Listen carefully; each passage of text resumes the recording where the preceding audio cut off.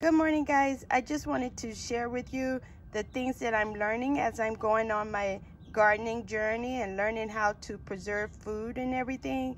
And I was looking at Sweet Tomato Vine's channel, and she said when you're preserving food in the freezer, use freezer bags, not storage bags. So use these bags. And it needs to say freezer bags on the box.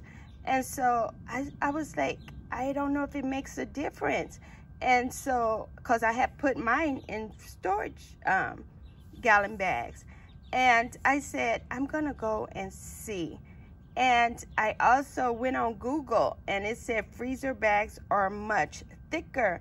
And I went to look at my food because I had put them in storage bags. And one of the bags had a hole in it.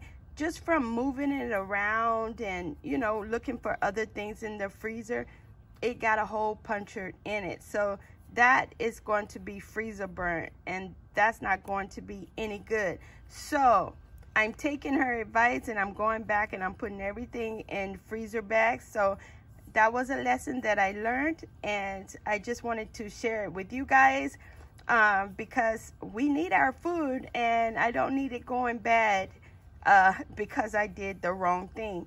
So you guys, just wanted you to know, if you're putting food in the freezer and it's going to be there for a while, you need to use freezer bags, not storage bags. I'll use these little storage bags when I'm preserving something and just putting it in the refrigerator, but not for the freezer. So I hope someone who's starting out new like me learned something from this. All right, you guys have a good day. Bye-bye.